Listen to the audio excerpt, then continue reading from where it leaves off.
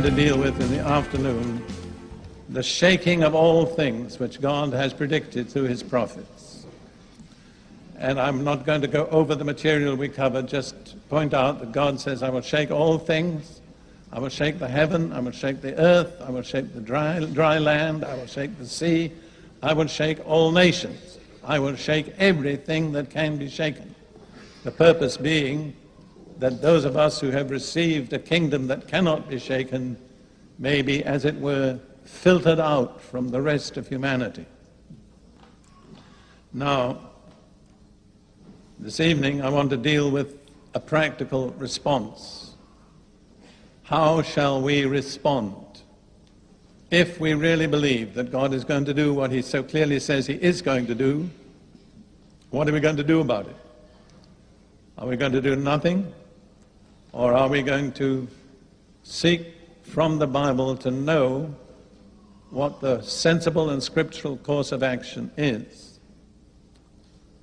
First of all, from what I said this afternoon, it's obvious that if we want to remain unshakable, we have to build a foundation on the word of Jesus, hearing and doing his word. So all that I'm going to say now follows out of that. In other words, in what ways shall we hear and apply the teaching of Scripture? And I want to start with two verses in 2 Peter chapter 3, a chapter which deals with this period, the period of shaking. I'll read verses 11 and 12. Therefore, since all these things will be dissolved, what manner of persons ought you to be in holy conduct and godliness, looking for and hastening the coming of the day of God? We'll stop there. Peter asks a very sensible question, and he asks the right question. The question is not first and foremost, what shall we do, but what kind of persons ought we to be? What we are is more important than what we do. And he gives a very simple outline answer, which contains three elements. He says, first of all, in all holy conduct and godliness. Secondly, he says, looking for. And thirdly, hastening the coming of the day of God. So there are three things that he speaks about: holy conduct and godliness, looking for the coming of the day of God, and hastening the coming of the day of God. That should be our basic response. Holiness, looking for the coming of the day of God, and hastening the coming of the day of God. And I will deal briefly with those. First of all, with regard to holiness, I'll just turn to one scripture, which is 2 Corinthians chapter 6, beginning at verse 17, and continuing on into chapter 7, verse 1. And you need to bear in mind the chapter divisions were not in the original text. They were put in many, many centuries later by translators, and sometimes they obscure the sense. So we're going to start now with 2 Corinthians 6, verse 17. And most of it is a quotation from the Old Testament. Therefore, come out from among them and be separate, says the Lord. Do not touch what is unclean, and I will receive you. And I will be a father to you, and you shall be my sons and daughters, says the Lord Almighty. Therefore, having these promises, beloved, let us cleanse ourselves from all filthiness of the flesh and spirit, perfecting holiness in the fear of God. So God makes a promise to be a father to all of us who fulfill his conditions. But bear in mind, there are conditions stated. And the first one is, come out from among them, that's the unbelievers, not the other Christians, but the unbelievers, and be separate, be set apart to God. Do not touch what is unclean, and I will receive you. Now, there are many different ways we can touch what is unclean. But one very common way, which is a problem for nearly all of us, is by our mental attitudes and the things we entertain in our minds, and also the things we look at. Particularly, I would have to say, by my standards, a lot of television programs are unclean. And if we deliberately expose ourselves to them, we are touching what is unclean. If we can't help it, that's another matter. I don't say by no means that we never go to movies, but very seldom can Ruth and I go to movies because they're unclean. There was a movie some years back which was really excellent. It was called Frisco Kid. I don't suppose most of you remember it. Some of you do? Yeah, all right. Well, it was really hilarious. I mean, it was so good. And it was based on the life of a young Jewish man who was due to become a rabbi and had to go to Los Angeles from Poland. I mean, it was so exact to the thinking of Jewish people. The story was excellent, and the acting was outstanding. But in the middle of it, for no necessary reason at all, there was some absolutely filthy language. It had nothing to do with the plot. And Ruth and I said, well, I'd like to see that again. And incidentally, we saw it in Florida, and I think 80% of the congregation, or the audience, not congregation, well, it was like a congregation in a way, was at least 80% was Jewish, because we live in a thickly populated area by Jewish people. But eventually we said to one another, I don't feel free to expose the Holy Spirit in me to the kind of language that comes from that movie. That's a personal decision. But it's an example of what can be meant by touching what is unclean. You don't have to. Do not expose yourself to things that will defile you mentally if you don't have to. Now, I got saved in the British Army, and I spent another 4.5 years in the Army. And you cannot help being exposed to things that are unclean in the Army. I mean, British soldiers are incapable of speaking without blaspheming and swearing unless they've been saved. So I heard that day after day for 4.5 years. But I did not expose myself to it. I couldn't avoid it. But I never deliberately, by the grace of God, I never deliberately exposed myself to something that will defile me. Being a preacher, I'm particularly careful, because I know that if I let anything into my mind, sooner or later it'll come out of my mouth when I'm preaching. I guard my mind. Ruth will bear me witness. I do not deliberately take anything into my mind that could corrupt the word of God that God has given me to proclaim. And I suggest that all of us need to consider, you don't need to take the same exact attitude that I take, but you need to ask yourself, am I touching the unclean? Am I unnecessarily exposing myself to things that defile my spirit? Jesus said, blessed are the pure in heart, for they shall see God. And the book of Proverbs says, keep your heart with all diligence, for out of it are the issues of life. Everything there is in life comes out of your heart. If you have a pure heart, you will have a pure life. And if your heart is impure, your life will be impure. That's an unalterable law that governs all human conduct. And remember, what you put into your heart determines the course of your life. You cannot have the wrong thing in your heart and live right. And you cannot have the right thing in your heart and live wrong. So what you have in your heart determines the course of your life. I think when I was a teacher in Africa, in Kenya, I got interested in various African dialects, including one called Luragoli, which is spoken by the Maragoli people. And I was the principal of a college for training African teachers.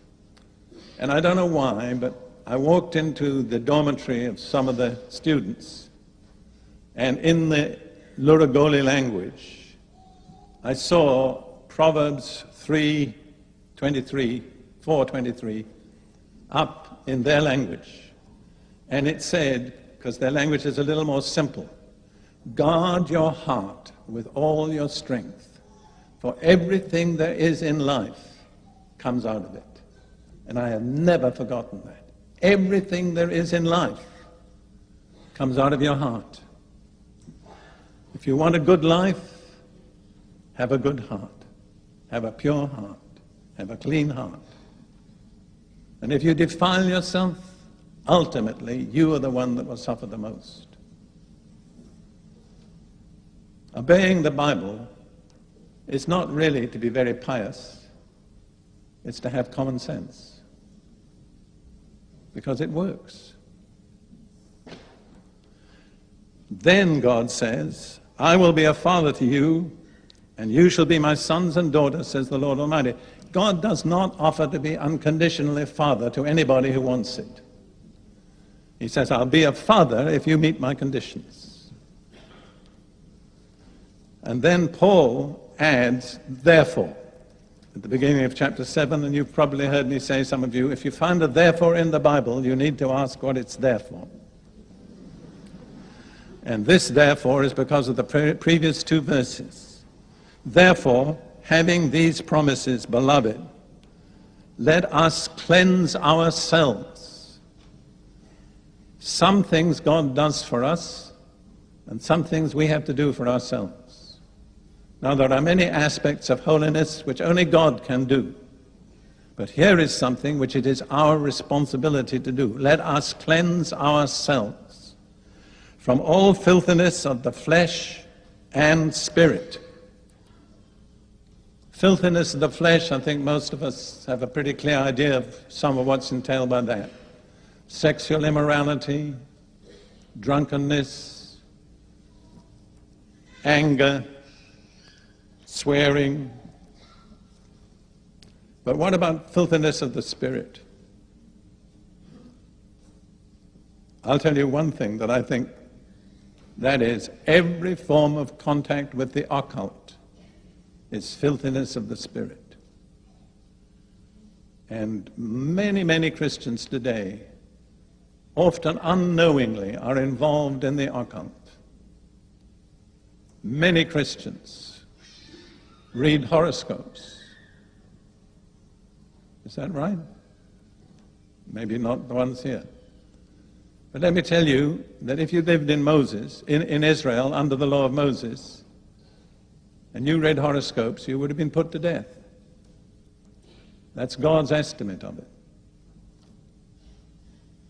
I'm not going to go into a list of occult things, it's not my purpose.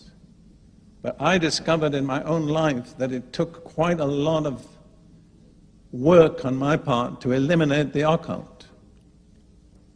For instance, at Cambridge, my main subject of study on which I wrote my fellowship dissertation was the philosophy of Plato.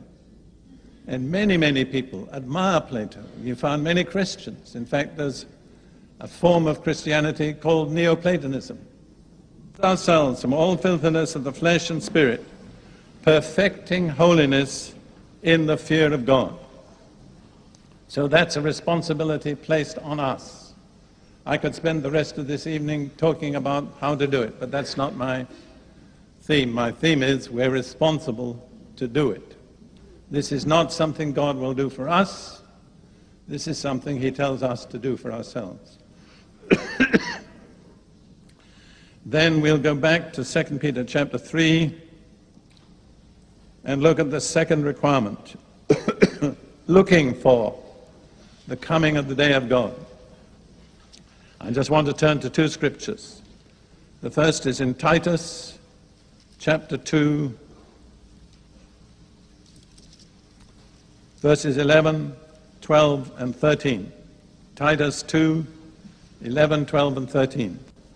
For the grace of God that brings salvation has appeared to all men, teaching us that denying ungodliness and worldly lusts, we should live soberly, righteously, and godly in the present age, looking for the blessed hope and glorious appearing of our great God and Savior, Jesus Christ. And notice that Paul calls Jesus God, the great God and our Savior, Jesus Christ.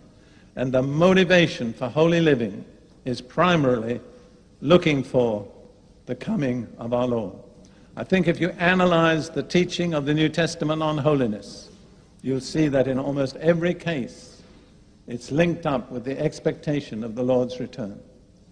And personally, I believe that where the church loses the sense of expectation of the Lord's return, New Testament standards of holiness are impossible, because I believe that is the key motivation. And then, likewise, in 1 John chapter 3, verses 1, 2, and 3. 1 John 3, 1, 2, and 3. Behold, what manner of love the Father has bestowed on us, that we should be called children of God, and we are. Therefore the world does not know us, because it did not know him. Beloved, now we are children of God, and it has not yet been revealed but what we shall be. But we know that when he is revealed, we shall be like him, for we shall see him as he is. And everyone who has this hope in him purifies himself just as he is pure. You may tell me that you believe in the doctrine of the return of the Lord, but I want to look for the evidence in your life. Because it says, everyone who has this hope in him, that's the hope of his coming, purifies himself just as he is pure. Again, the scripture puts the responsibility on us. There are ways in which God purifies us. There are ways in which we have to purify ourselves. And God has only got one standard of purity. That's Jesus. Just as he is pure. Then going back to 2 Peter again, just once more. Chapter 3, verse 12. It says, looking for and hastening the coming of the day of God. The old authorized versions used to say hastening unto. But that's not a very accurate translation. The right translation is the one that's used in the modern texts, hastening the coming of the day of God. It's not enough just to be expecting it. We have to be hastening it. How can we hasten it? The Bible tells us very clearly. Turn to Matthew 24 if you're following in the scriptures.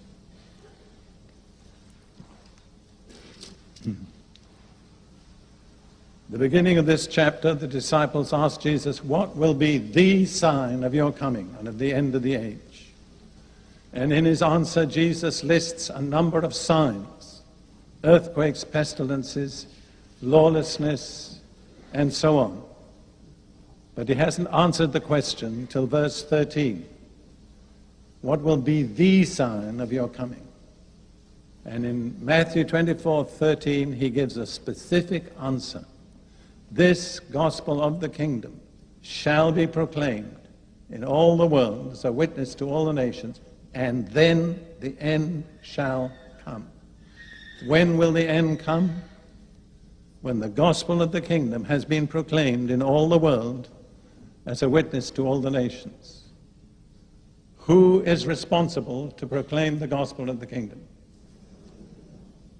I didn't hear you. That's right. So how can we hasten the coming? By proclaiming the gospel of the kingdom. On the other hand, if we don't do it, we are not hastening the coming, we're delaying the coming. And if you consider all the agony and suffering in the world today, to be responsible for prolonging that longer than necessary is a terrible responsibility.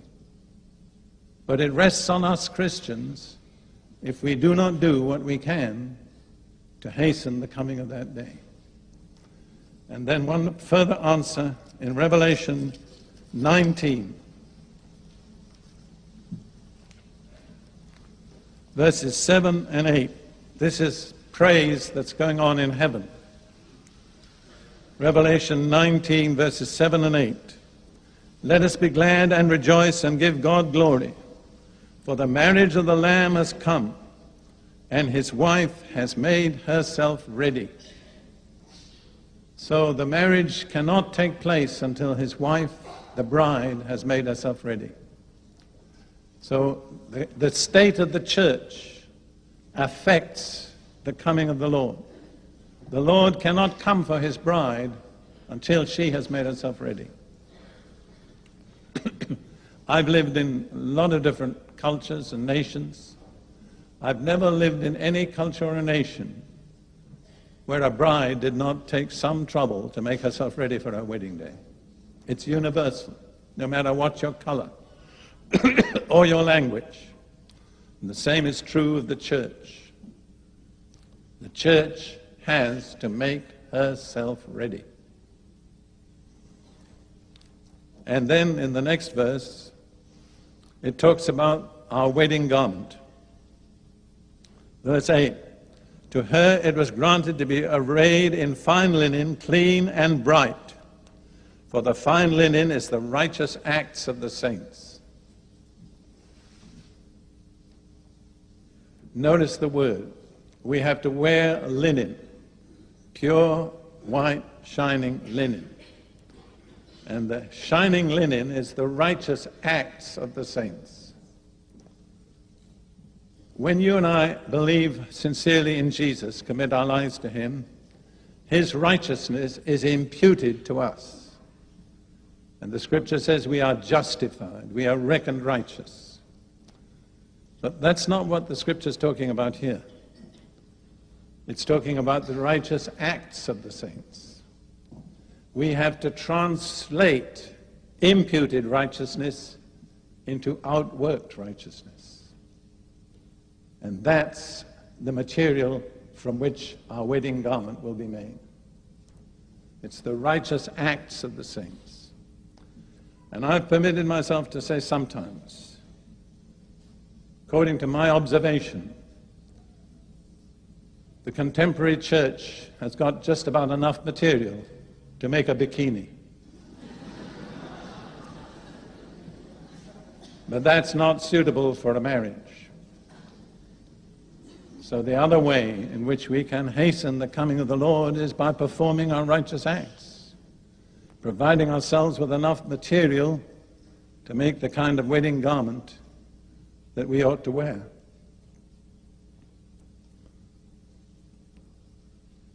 Now, having laid that as a sort of foundation, I want to speak about 4 practical ways we can express our obedience to the Word of God.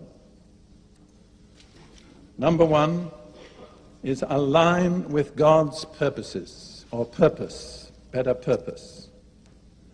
God has a purpose which is clearly revealed early on in the New Testament. God has never changed his purpose. He's working toward it consistently. And it's stated in a very familiar passage, which we call the Lord's Prayer. Matthew 6, 9 and 10. Our Father in heaven, hallowed be your name. That's the approach. That's not a prayer, that's an approach. And the first specific prayer is, your kingdom come, your will be done on earth as it is in heaven. What is the primary objective of God? It's that his kingdom may come. And we can only align ourselves with God and with his purpose when we are aligned with the coming of God's kingdom. When everything we do is ultimately directed towards the coming of the kingdom of God. In the same chapter of Matthew, verse 33, it says, seek first the kingdom of God and his righteousness, and all the other things will be added to you. And when God says first, he means first, not second or third. In other words, Our primary concern in life is to be the coming of the kingdom of God. I am naive enough to believe that there is no other solution for the ills of humanity.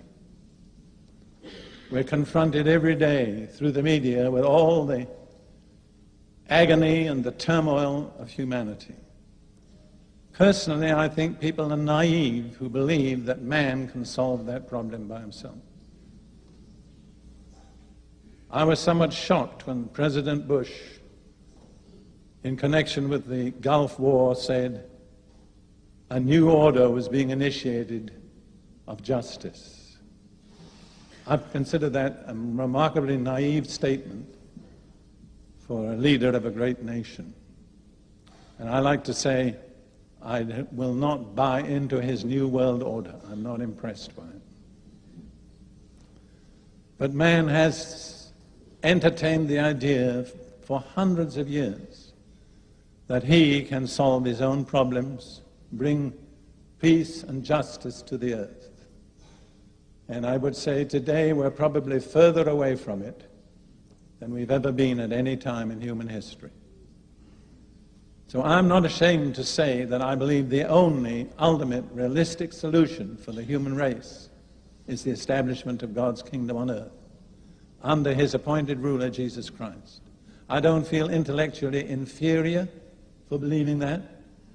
I don't believe it's a pious superstition. I believe it's a realistic appraisal of the situation in the world and the nature of man.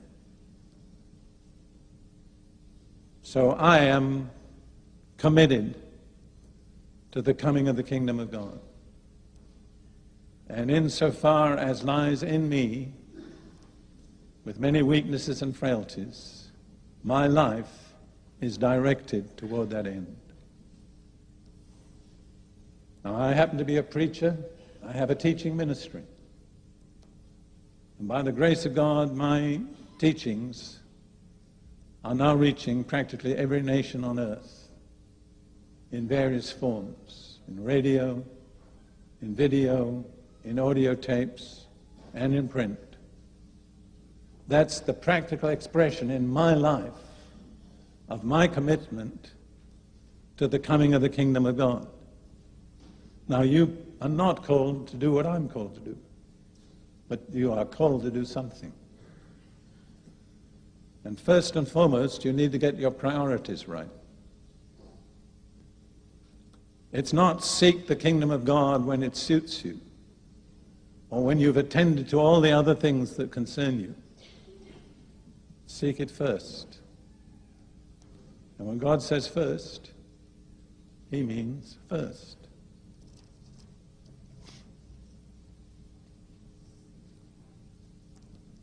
As I was preparing this message, I got a vivid picture in my mind of the prophet Jonah.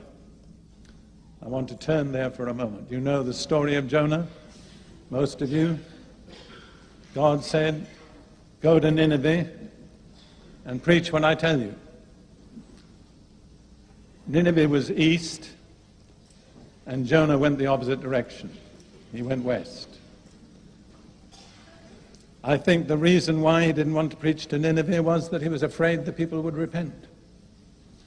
And Nineveh was the number one political enemy of his people Israel. So he did not want to do anything that would forward their cause. That's my personal opinion.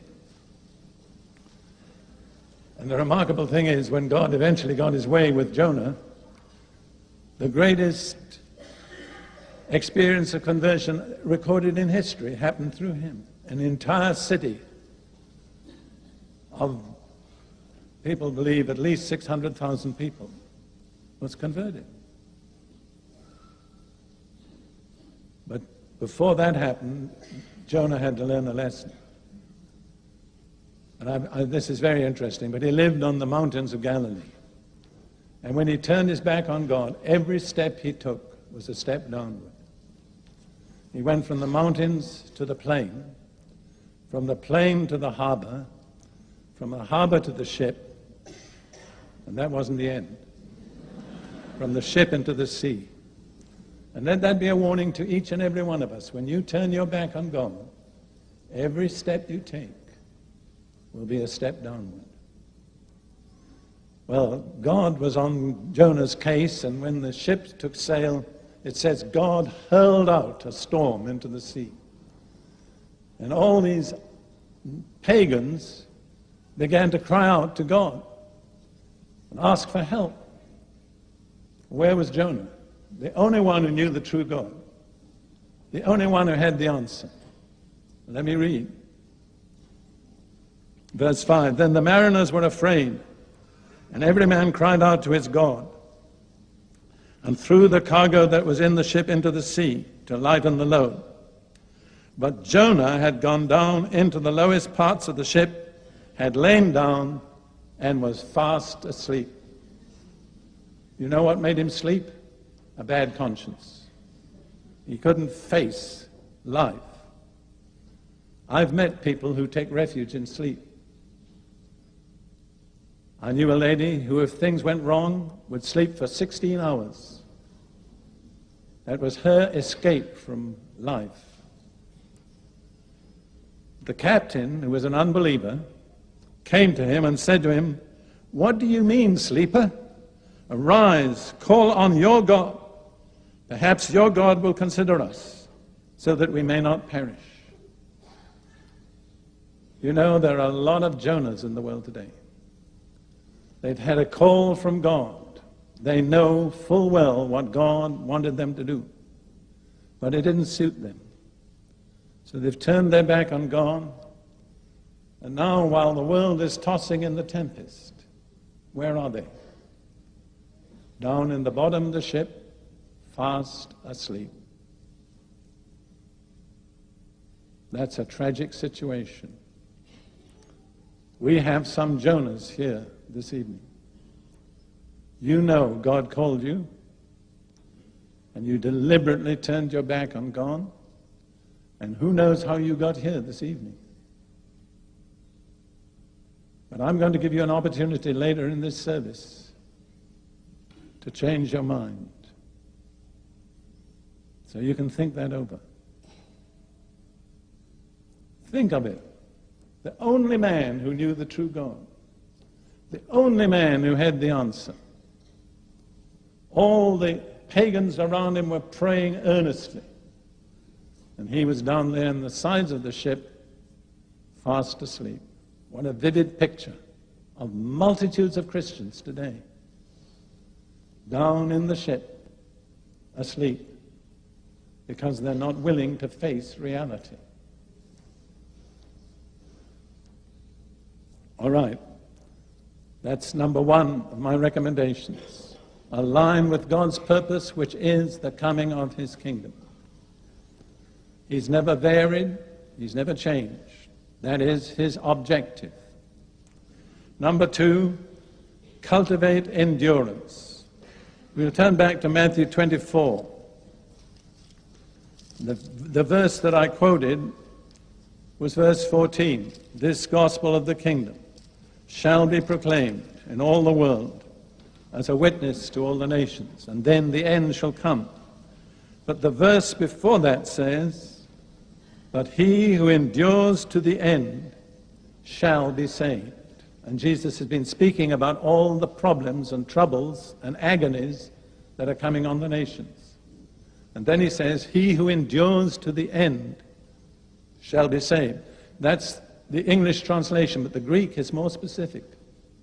It says, he who has endured to the end shall be saved. In fact, it's more specific than that. Jesus says, he who has endured to the end, this is the one who will be saved.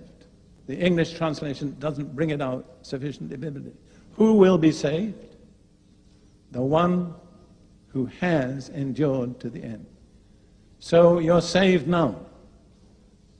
But to stay saved, you have to endure.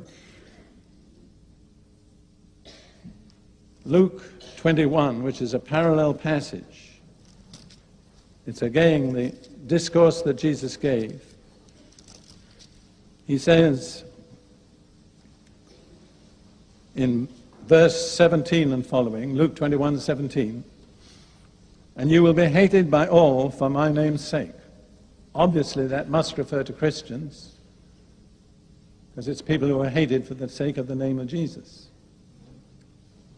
That's one of those promises people don't put in their promise box. The next promise, maybe you do, but not a hair of your head shall be lost.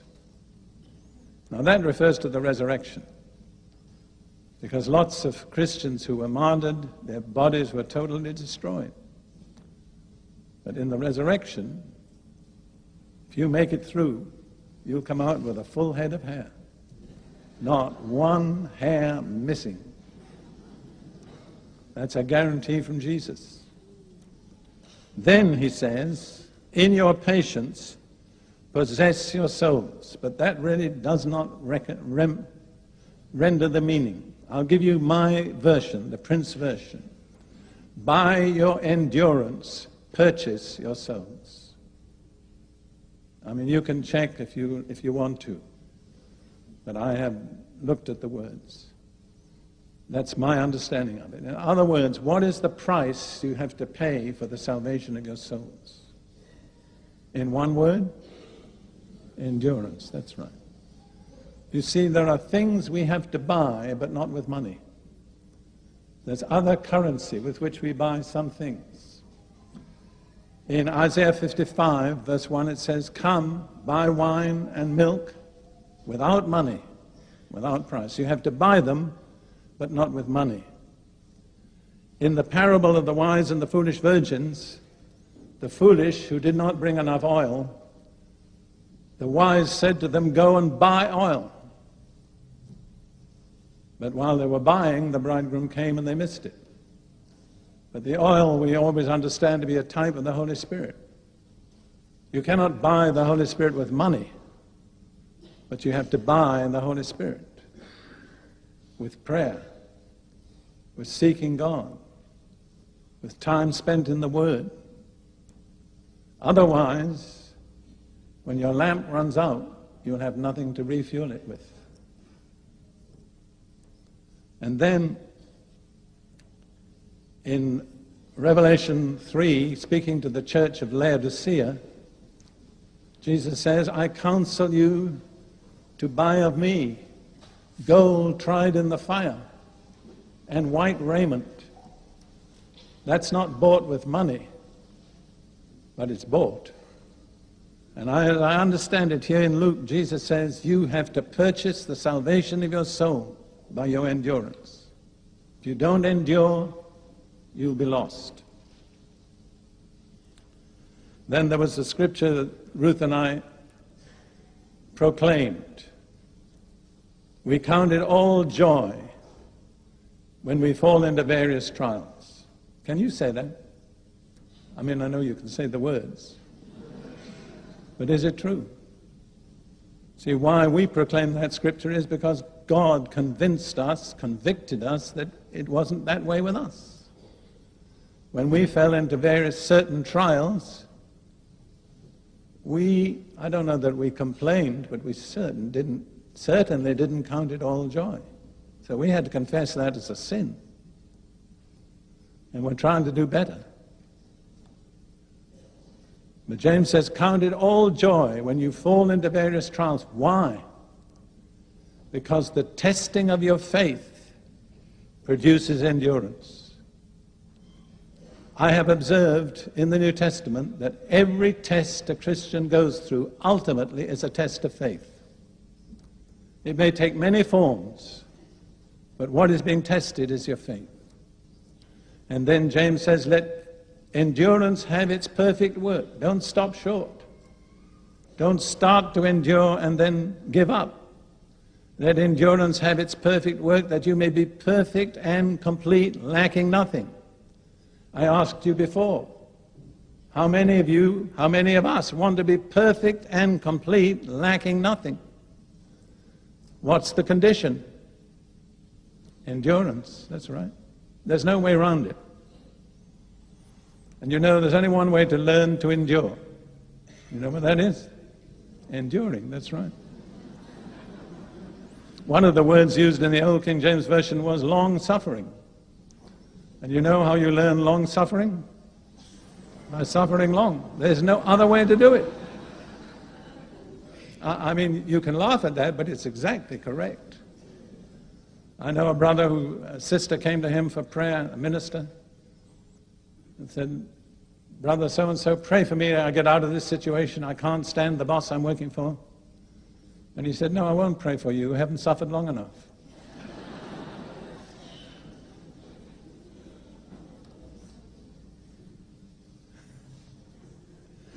I'd like to turn to the end of James for a few moments. I want to point out to you how closely endurance is connected with preparation for the coming of the Lord. James chapter 5, just reading verses 7 through 11. Now, the word that's used here mainly is patience. And let me offer you a little English lesson, for which I make no extra charge. There are three related English words: patience, perseverance, and endurance. They're related, but they're distinct, and all of them have their place in Christian experience. Patience is derived from the same Latin root which gives us the word passive. Patience is essentially doing nothing. And God expresses patience. Peter says that the patience of God waited in the days of Noah. God didn't do anything. For 120 years he let man go on. Lots of people could conclude God doesn't care. That's not so. It was the patience of God. Often God exercises patience. He doesn't do anything. You say, how could he let Hitler get away with it? It's the patience of God. So patience, in a sense, in a good sense, is doing nothing. And then there's perseverance, which you can interpret as doing something and persistently doing it, going on and on and on doing it, not stopping. And then there's endurance, which is the word we're mainly dealing with. And the Greek word means remaining under. So you're under all these pressures, and endurance is remaining there. It's holding out against them, but it's not trying to escape from them. So we have these three aspects of Christian conduct: patience, perseverance, and endurance. And they're all involved in the preparation for the coming of the Lord. So I'll read these few verses from James chapter 5, verse 7. Therefore be patient, brethren, until the coming of the Lord. You know, I find that for most men servants of the Lord, patience is the hardest thing to achieve. I think women are better at patience than men. It doesn't mean they're good. But I mean, I had been a Christian at least 30 years before I realized that my besetting sin was impatience. I wasn't even convicted of it. And when I began to deal with it, dear Lord, I realized what a hold it had over me. All right, we're going on. See how the farmer waits for the precious fruit of the earth, waiting patiently for it until it receives the early and latter rain. You also be patient. Establish your hearts, for the coming of the Lord is at hand. Do not grumble against one another, brethren, lest you be condemned. Behold, the judge is standing at the door. My brethren, take the prophets who spoke in the name of the Lord as an example of suffering and patience. I run into quite a lot of people today who want to claim to be prophets, but I'm not sure that they're following the scriptural pattern, because there's nothing very glamorous about being a prophet according to the Bible. It's painful. It means isolation, persecution. I preached once in Africa, in Ghana, on the ministries of the body, apostles, prophets, evangelists. I had an audience of, I think, 3,000 people. mostly young men. It was wonderful. So after I dealt with the ministry of the apostle for quite a while, I said, how many of you would like to be apostles? Does anybody have an NIV here that I can borrow for a moment? Someone close to me? I'll get it back, I promise. Thank you very much. So, a lot of them put their hands up. I said, wait a moment. Let me read you the job description before you apply. And I turned to 1 Corinthians chapter 4, which is very vivid in the NIV. This is what it says.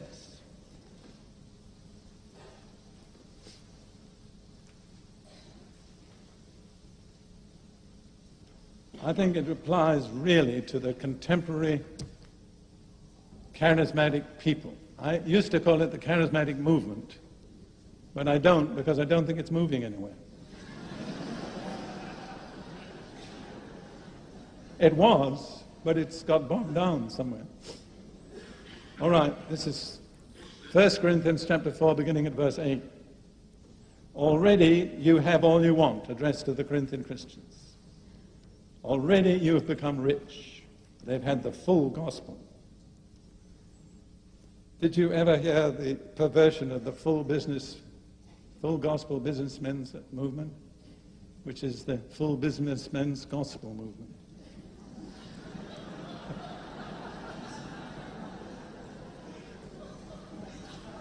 Oh dear, I love those brothers. I've spoken for them many times. But you have become kings, and that without us. How I wish that you really had become kings, so that we might be kings with you. For it seems to me that God has put us apostles on display at the end of the procession, like men condemned to die in the arena. We have been made a spectacle to the whole universe, to angels as well as to men.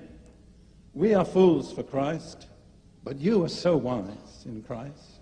We are weak, but you are strong. You are honored, we are dishonored. To this very hour, we go hungry and thirsty. We are in rags. We are brutally treated. We are homeless. We work hard with our own hands. When we are cursed, we bless. When we are persecuted, we endure it. When we are slandered, we answered kindly. Up to this moment, we have become the scum of the earth, the refuse of the world. That's the New Testament description of a prophet, of an apostle. If you want the description of what it's like to be a prophet, I think you can find it in Hebrews, since we're there. Hebrews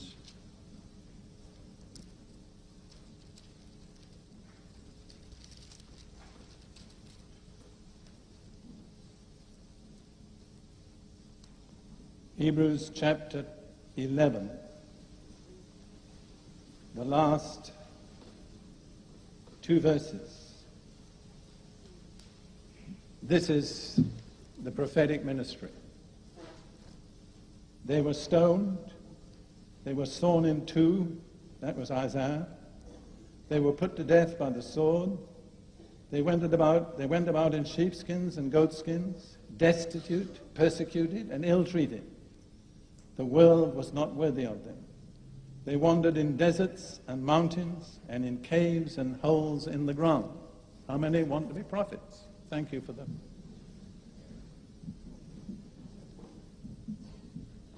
Thank you so much. You see what I'm saying? What's needed? I didn't hear you. Endurance, that's right. We'll go on now with which we were reading here. We'll go back to verse 10 of James 5.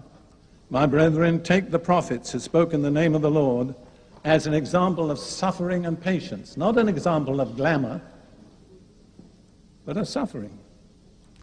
Indeed, we count them blessed who endure. You have heard of the perseverance, notice that word, of Job, and seen the end intended by the Lord.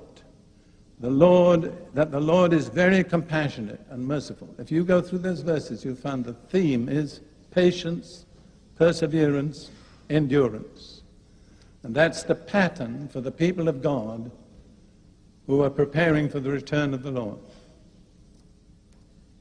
I have to say that I preach these words to myself as much as to anybody here. But I tremble often when I hear the irresponsible way in which people are talking today about ministries and gifts. It's tough to have a ministry in the body of Christ. The more harm you do the devil, the more he'll fight against you. If you're not prepared for conflict and agony, just resign.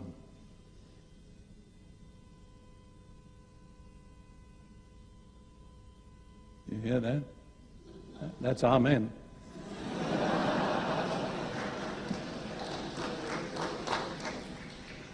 All right, we're coming to the next. This is number three. This is worse still. You know what it is? It's waiting. The importance of waiting is almost totally overlooked in the contemporary church, at least by the kind of people I mix with. And yet it's an essential part of our preparation for the return of the Lord. Hebrews chapter 9, verse 28. So Christ was offered once to bear the sins of many. To those who eagerly wait for him, he will appear a second time apart from sin for salvation. To whom will he appear? To those who eagerly wait for him. Now, some translations don't put in the eagerly, but it's a double preposition in the Greek. And I think eagerly accurately represents the real meaning of it. It's not just waiting for him, but it's eagerly waiting for him. I have a friend that's known to a few of us here, but I won't mention his name, who is a preacher. He and I have worked together in the past. And he has a rather droll way of expressing himself. And he says, when the Lord returns, he'll expect to hear something more from us than nice to have you back.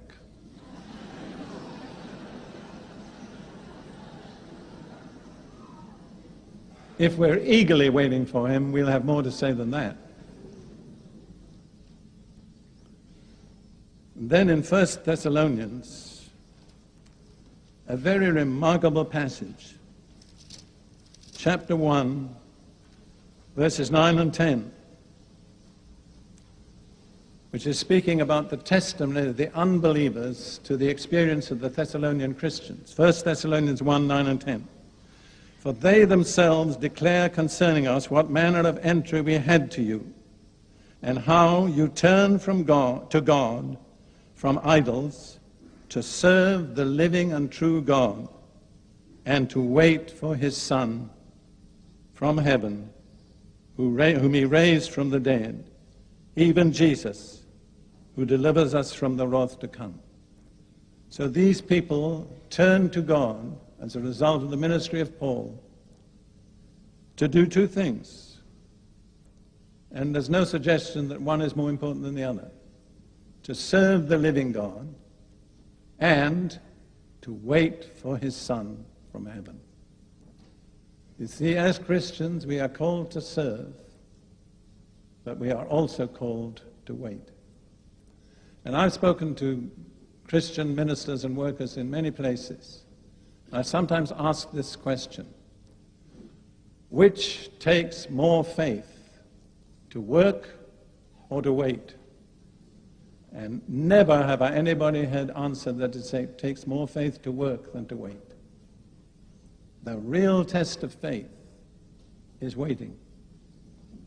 And it's a test to which we will all be subjected, because we are called to turn from idols, to serve God, to wait for his Son. Give me back my NIV for a moment. I'm sorry, your NIV.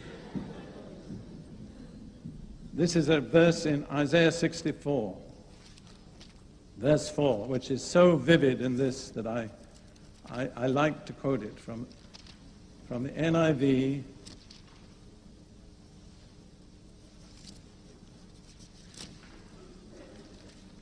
Chapter 64, verse 4. This describes one unique aspect of the true God. It says, "Since ancient times, no one has heard, no ear has perceived, no eye has seen any God besides you, who acts on behalf of those who wait for him." What's the one unique distinguishing characteristic of the true God? He acts on behalf of those who do what? Wait for him. Thank you. I think I probably won't need it again. Anyhow, the exercise is good for both of us. Thank you. All right. Turn to John chapter 9, verse 4. A verse that Ken quoted recently while praying with us. I don't know whether he remembers. John 9, verse 4. Jesus says, "We," that's a better translation or a better version than I, "we must work the works of him who sent me while it is day. The night is coming when no one can work." Do you understand that? There is coming over the earth a night of darkness when work will be over. And we'll only do one thing, which is wait. That's right. But we'll wait content if we've done our job. But it will be intensely frustrating when the night descends and you say, "But I should have done this. I should have done that. I should be there," because it'll be too late. The night is coming when no one can work. The only thing we can do is to wait, and we don't know how long we'll have to wait. You know what I've noticed about God's trials? He hardly ever tells you, "This is a trial, and if you hold out for 6 months, you'll be through." And some of us get to 5 months and 29 days, and we give up. We didn't know we only had one more day. Never give up. There's no precedent in the Bible for giving up. God determines how long the test will last, not we.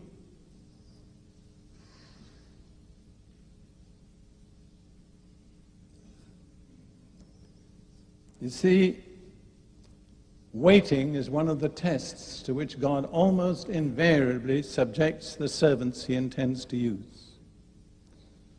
I'll give you just a little list. Abraham.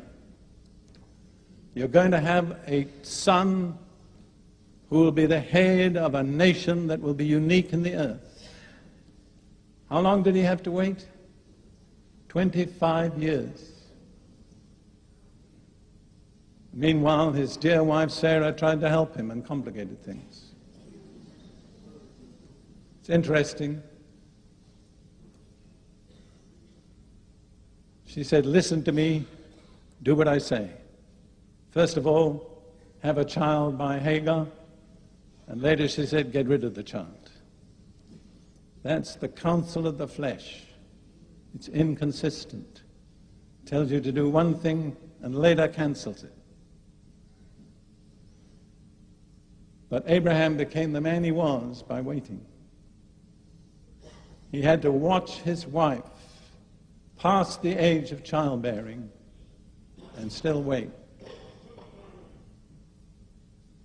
It amazes me that Abraham is so highly rated in the Bible. But what did he do? Well, essentially, he was a prosperous cattle farmer. And he wandered around the area to the east end of the Mediterranean, looking after his flocks and his herds. He did nothing very dramatic. until the time came that he offered up, or was willing to offer up, his son Isaac. I've often asked myself, what was it in Abraham that caused God to esteem him so highly that he was called the friend of God? And I'm not sure that I really know the answer. But I think one way he earned God's favor was by waiting.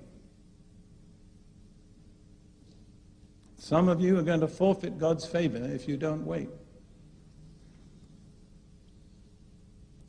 And then there was Joseph.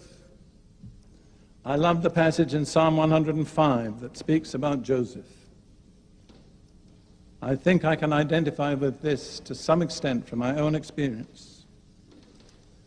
Psalm 105, verse 17 and following. God sent a man before them, Joseph, who was sold as a slave. They hurt his feet with fetters. His soul came into irons. Somebody said the iron came into his soul too. Until the time that his word came to pass, the word of the Lord tested him. See, that's a test. The Lord gives you a glorious promise, tremendous. And after that, everything goes the opposite way. Instead of becoming the ruler over your brethren, you end up in a jail in Egypt. And I can't think of a worse place to be in jail than Egypt. What was God doing? Testing him. What was the test? Waiting. And then, if you want to look at others, Moses. It says in Numbers 12, verse 3, Moses was the meekest man on earth. How did Moses learn meekness? By waiting 40 years. Somebody asked another preacher friend of mine, why did God keep Moses waiting 40 years? And the answer was, because he couldn't do it in 39. God will not finish until the test is complete. When Moses first thought he could deliver Israel out of Egypt, he was a very arrogant young man. 40 years later, he was the meekest man on earth. And no one except Jesus has ever exercised such authority as Moses exercised. So if you want to have authority, you know what you need to cultivate? Meekness. God cannot trust his authority to the arrogant, the proud, the self-assertive. We had a prophetic word that said that in so many ways. You know the condition for promotion in the kingdom of God? It's very easy. It's abase yourself. Everyone who abases himself will be exalted. But on the other hand, everyone who exalts himself will be abased. That's right. You have the choice. That's an unalterable law that governs the universe. People talk about breaking God's laws. That's not true. We don't break God's laws break us if we break them. And then let's think just about David for a moment. Another young man who was given tremendous promises of God. And he spent the next, I don't know how many years, I think probably about 15 years, living, as he said himself, like a dead dog or a partridge on the mountains, running away from the man whom he was to succeed as king. Why does God permit that? In fact, why does God ordain that? What is he looking for? In one word, I didn't hear you. Endurance, that's right. You cannot bypass endurance. You know whom I'm speaking to at the moment? Me. You cannot bypass endurance and enter into the promises of God. You can come so far, but the completeness is only through endurance. And just when it seems impossible to hold out, that's the time to hold on. Don't give in. I would like to say that to several of you individually. You're in the test. You're doing all right. Just hang in there. Don't back out. Don't give up. God is faithful. I've been asked sometimes if I had a message to leave for posterity, what would it be? I always say I can give it to you in 3 words. God is faithful.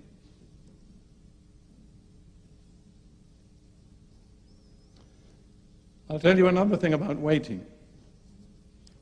It causes us to realize more and more our dependence on God. I can't do anything. I can't make it happen. I don't know when he's coming. I just depend on him. I don't know whether you ladies ever have problems in your house, but we do in Israel.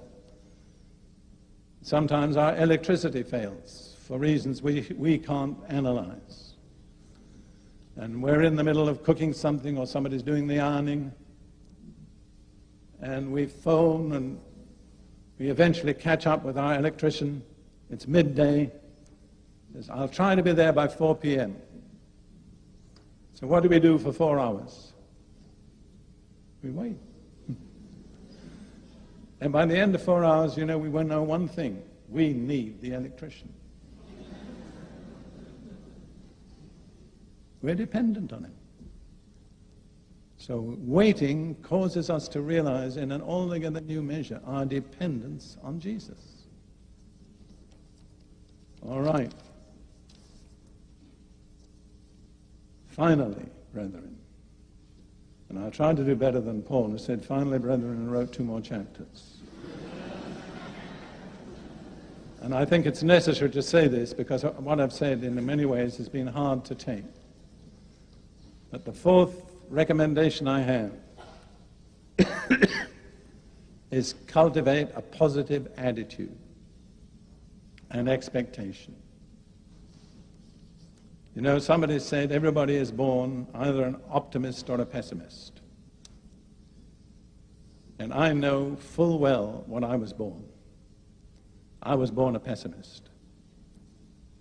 Furthermore, I was brought up to be a pessimist. I mean, my parents were good people, but in my home, if you weren't worrying, you should be worrying about the fact you weren't worrying. And I was saved, baptized in the Holy Spirit, and had a ministry. But I had not overcome pessimism. And the expression it took in my life was depression. And although other people were getting saved, I was struggling ceaselessly against this dark cloud that settled down over me. And I did everything. I mean, I knew the scriptures fairly well. I know that you have to reckon yourself dead. And I reckoned myself dead so many times, it just didn't have any meaning. But it didn't solve the problem. And then one day I was reading Isaiah chapter 61, verse 3. And I read, in place of the spirit of heaviness, the garment of praise.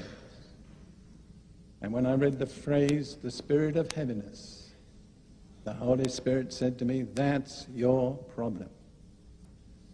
And I suddenly realized I wasn't dealing with myself. It wasn't my mental attitudes. It was a person that was tormenting me day and night. And I realized he was a person that had known me from childhood. He knew my every weakness. He knew just when to attack me. Furthermore, I realized that it was what we would call a familiar spirit. It was a spirit that had come down through my family. I identified exactly the same condition in my father. And I called on the name of the Lord, and I was delivered from that demon. Oh yes, I was saved. I spoke in tongues. I preached the gospel. But I needed to be delivered from a demon.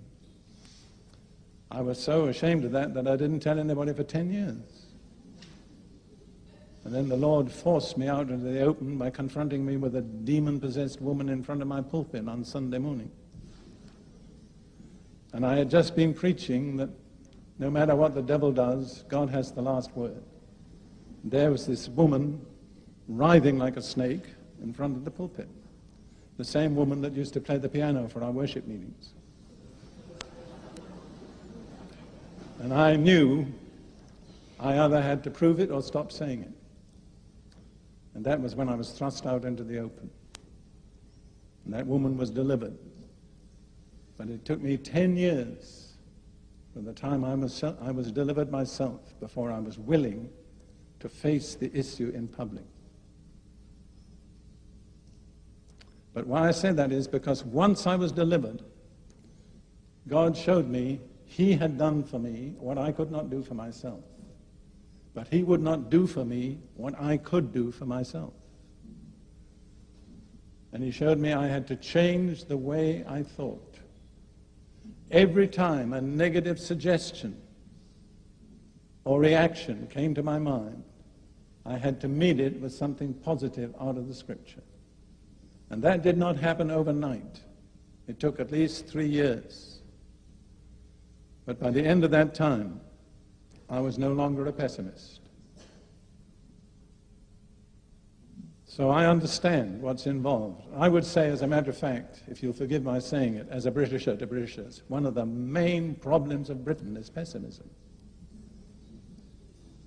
The British are more prone to pessimism than any other major nation that I've dealt with. I think it's something, it's a spiritual influence somewhere. Anyhow, let's not get involved in that. I think I ought to say this. I will be teaching on deliverance from demons in Kensington Temple later this month. If you really have a serious need, come then. We'll do something for you. All right, now let's just come to this business of having a positive attitude and close. Romans chapter 12, verse 21 says, "Do not be overcome by evil, but overcome evil by good." So we have two options, and only two. We can overcome, or we can be overcome, but there's nothing in between. And when we're confronted by evil, there's only one thing that's strong enough to overcome evil, and that is good. We cannot take a negative attitude. We cannot simply say, it's not my problem. We have to actively practice that which is good. Do not become overcome by evil, but overcome evil by good. And Romans 8:35 and following says, "Who shall separate us from the love of Christ? Shall tribulation or distress or persecution or famine or nakedness or peril or sword? As it is written, for your sake we are killed all day long. We are accounted as sheep for the slaughter." That's pretty negative teaching, isn't it? Some people object to negative teaching. They say, "Brother, be positive." But the negative is also true. People who sell phony shares in the stock market are very positive, but they're dishonest. I believe as Christians we have to face the negative.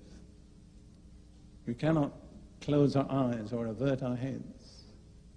There is trouble ahead. I believe there's much more trouble ahead than most of us can even comprehend at the moment. But that doesn't mean we have to be pessimistic. What is Paul's comment?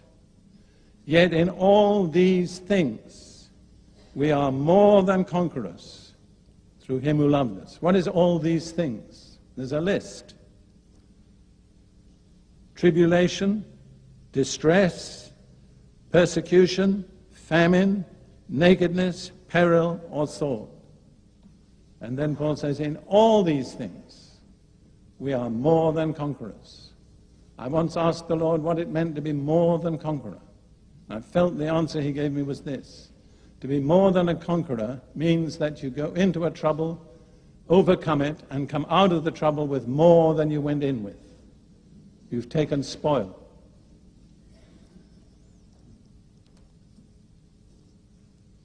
First John chapter 4. Only two more scriptures. 1 John chapter 4 and verse 4. You are of God, little children, and have overcome them, all the forces of evil, because he who is in you is greater than he who is in the world. Actually, it's incredibly stupid of the devil ever to think that he could take God on. I mean, we can't absorb the stupidity. The God who created the whole universe and keeps it in perfect order, and some created being challenges this God. There was an American philosopher who said about the devil, he's a consummate ass. I'm not using empty words. I'm just pointing out it's the height of stupidity, what the devil has done. But he who is in us is greater than he who is in the world. I'd like you to say that after me, because I think you need to say it. He who is in us is greater than he who is in the world. Say it again. He who is in us is greater than he who is in the world. Now, if you would like to do this, find somebody near you, turn to them, look them in the eyes and say, he who is in me is greater than he who is in the world. All right? He who is in me is greater than he who is in the world. Amen. All right. You know why? Because why I do that is because it's pretty easy to look up to God and not be embarrassed. But when you've got to look somebody right between the eyes and say it, that gives you some idea of whether you really mean it. All right. One other scripture and we close. Revelation 21, verse 7. Revelation 21, verse 7. He who overcomes shall inherit all things, and I will be his God, and he shall be my son. I have searched the New Testament. I cannot find any promise there except for those who overcome. And you only have two options: either overcome or be overcome. So we, all of us, each of us, has to make up our mind. I can overcome. Greater is he that is in me than he that is in the world. But I have to make my mind up. I have to meet the conditions.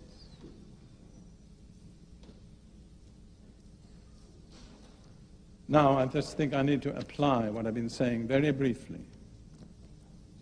I felt when the Lord gave me this message that there would be some Jonahs here tonight who've heard the call of God and refused it. And maybe where you've been is down in the sides of the ship, fast asleep. But by some act of God's providence, you got here tonight. And you've listened to the description and you realize that is me. I'm a Jonah. I'm running away from God. And every step I've taken since I turned my back on God has been a step downward. But now, tonight, I want to turn back to God. I want to acknowledge my rebellion and turn back to him and submit my life to him. Now, Christians, will you be praying? If there's any Jonahs here tonight, we want to tell you that God loves you still. We love you. We want to help you. But you've got to make a decision. If you want to come back to God tonight, do just one simple thing. Wherever you are in this auditorium, stand to your feet right now. Say, I'm a Jonah. I've been running away from the Lord, but I want to come back. Wherever you may be, I am quite sure there's at least one here tonight. God bless you. God bless you. Anybody else? Another Jonah. Bless you. I said I was sure there was a woman here tonight. Just keep standing, because this is an important moment. There's another. God bless you, my dear sister. God bless you, God bless you. God bless you. Now don't stand unless you answer that category. You have heard the call of God and you've run away. And now you want to come back. Praise God. God showed me there would be Jonahs here tonight. Listen, I want you to do something else. This won't be altogether easy, but it makes the difference. I want you to get out of your pew and by whatever means possible, come down and stand in front of the pulpit here. All right? Please. You've got to move out from where you are, you understand? Just to stay in one position. Now, Brother Ken, where are you? If we have counselors here, well, I'll tell you what, I think we need to send them into another room. I didn't know we'd get this number of people. I just want to tell you that it makes me very happy to see you here tonight. And I want you to know God loves you. He's never given up on you. You understand? You may have given up on him, but he has never given up on you. Thank you, Lord. I would like all of you to just say this simple prayer after me. Well, we'll wait a moment or two as people come. Now, I know that some of you need to get out. It's late, but try and hold fast if you can. Don't be embarrassed if you have to go.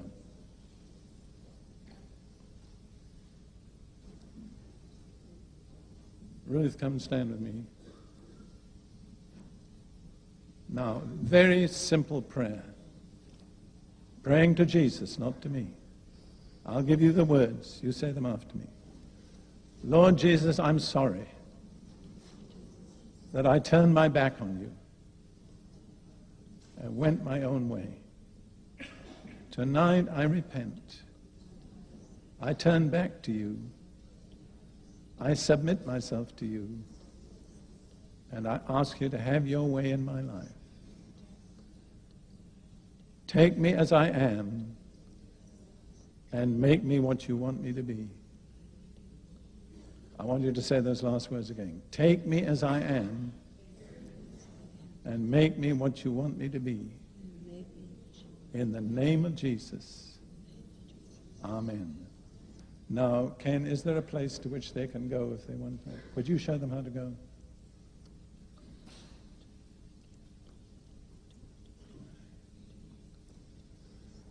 Now, while they are being directed, I just want to give one further opportunity. If there is anybody here tonight, you've never been born again, you've never become part of God's new creation, and you want to be part of that new creation, those people that came forward as Jonahs, would you go out that way?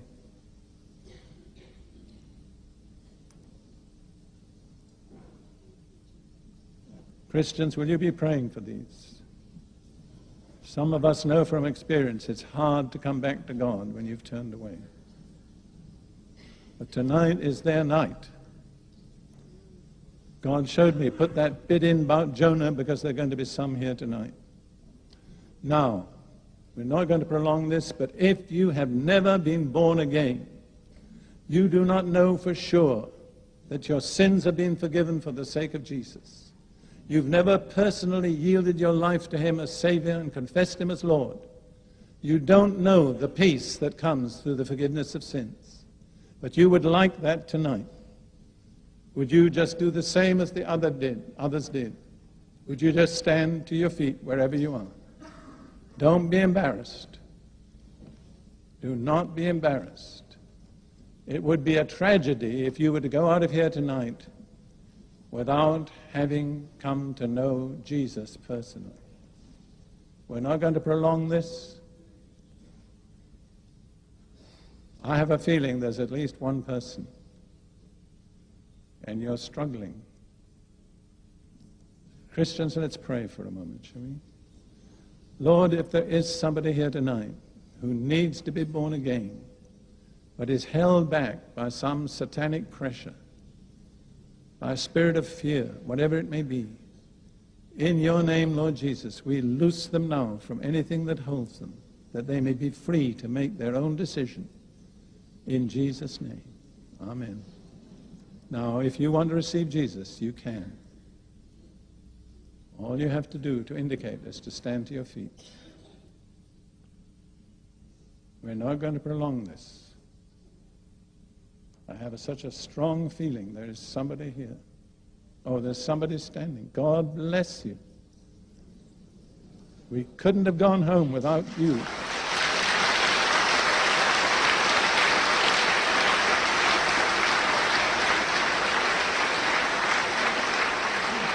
Now, is there some mature Christian here who can counsel that dear lady? I'd like you to go back to her. Do we have somebody? Yes, all right. Would you see the lady that's standing? Go back and talk to her. Pray with her and help her. Now, how many of us can say, thank you, Jesus?